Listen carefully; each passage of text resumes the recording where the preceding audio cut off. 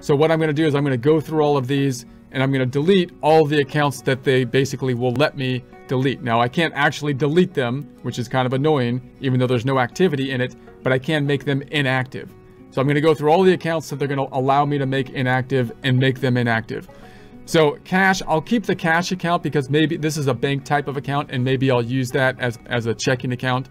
The accounts receivable, I don't think they're going to let us delete the accounts receivable because it has a subledger. You might not use it, but we have it there and it is what it is. It shouldn't bother us too much. Inventory, we're going to use inventory, so I'll keep the inventory account. Now note, it's kind of strange that they have an inventory and an inventory asset account. What I kind of like to do, I don't want two of these because these seem somewhat redundant. I'd like to see which of these two accounts is the one that they default to whenever I set up like an item or something like that. To do that, I'm going to right click on the tab up top and duplicate, and I'm going to pull this to the left. And then I'm going to go down to, let's go down to the sales area. And then I'm going to go into my products and services. And by the way, if you're in the other view, that would be the sales areas in the get paid and pay area. And then it would be get paid area and products and services. So that's where I'm located. And so if I'm going to pretend I'm going to add a product, I won't actually add it, but I'm going to pretend I'm going to add an inventory item. And I'm going to say, okay, which account do they default to? They default to inventory asset account as opposed to that other inventory account.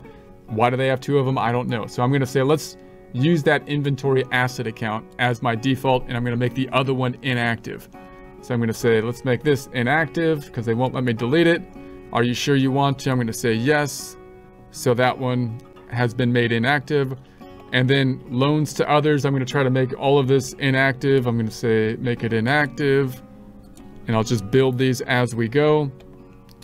Payments to deposit, that's kind of like the undeposited funds account. I don't think they'll allow us to make that inactive, and it might be a useful account if in some cases, so we might dive into that a little bit later. Prepaid expenses, I'm going to make it inactive, and then uncategorized assets, that's like their dumping ground account. If there's a transaction that was entered that they don't know where to put it, and it's an asset account, so I don't think they're going to let us make that inactive. I'm going to make all these inactive for the fixed assets. Building's somewhat standard, but if I don't have a building, I'm going to make it inactive. I'll add the assets when I get them. Land, I'll make it inactive. And then we've got the uncategorized long-term. I think I got to make all the sub accounts inactive, and then I can make the long-term office equipment. Notice the way they set up their fixed assets is really, I don't think, in alignment with what you might do if you're working with, say, a tax preparer and trying to use tax software. So when you get to your fixed assets, you might want to talk to your accountant to see how they're going to be doing the subledgers, so that you can have your fixed assets tie out to what they're doing on the subledgers to calculate the depreciation. So that's one area where I would deviate from my normal strategy of using their accounts as the default, right? I would possibly change those right up front, whereas the expense accounts, I would use their accounts basically as the default. So I'm just going to go through here and make all these inactive that I can. They have a massive amount of accounts down here in the fixed assets for some odd reason. Going to make it inactive. And then we've got the tools, long-term office equipment. I'll make that inactive. Okay, doke. And then we've got the tools, machinery. Let's make that inactive. And then vehicles, I'll make that inactive. I'll set them up myself when I get to those items. I don't think I can make accounts payable unactive, and so I'll keep that one there because that has a subledger that's tied to it. Customer prepayments, I'll make that inactive.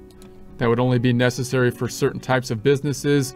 Lines of credit, I'll make that inactive. You would only have that in certain situations, of course.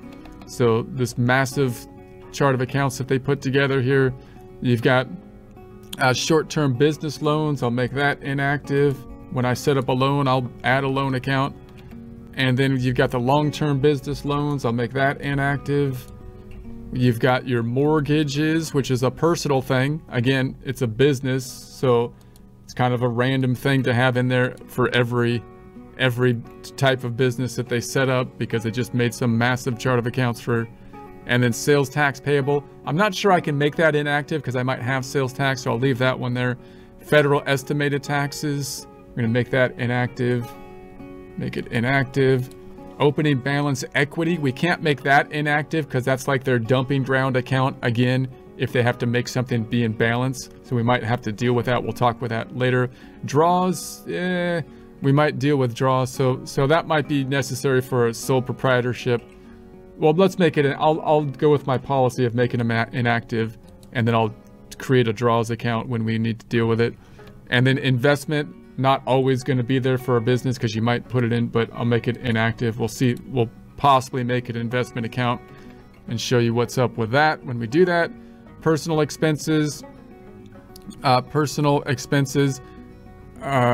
taxes, sales tax, I'm going to make these inactive, make inactive, make inactive. I'm going to make the sub accounts inactive first, and then go to the others. So opening personal sale, state taxes, I'm going to make inactive.